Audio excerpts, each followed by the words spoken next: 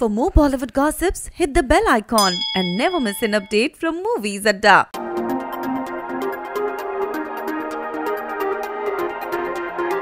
करीना कपूर खान ने तो dance reality show dance India dance का ग्लैमर कोशेंट काफी हाई कर दिया है और हाल ही में हमने इस सुपर डीवा को साड़ी पहनकर फॉर्मर क्रिकेटर कपिल देव के साथ स्टेज पर क्रिकेट खेलते हुए भी देखा। जी हाँ, डांस इंडिया डांस के मेकर्स ने एक प्रोमो शेयर किया है जहां बेबो ने गुलाबी रंग की साड़ी पहन रखी है। अपने ग्लैम कोशेंट को स्टेज पर बरकरार रखते हुए बेबो ने कपिल देव के बॉल्स का सामना किया, जिसके बाद उन्होंने अपने बेटे तैमूर अली खान के लिए एक ऑटोग्राफ्ड बैट भी लिया। इसी पल करीना ने ये भी कन्फेस किया कि वो चाहती है कि उनका बेटा क्रिकेटर बने।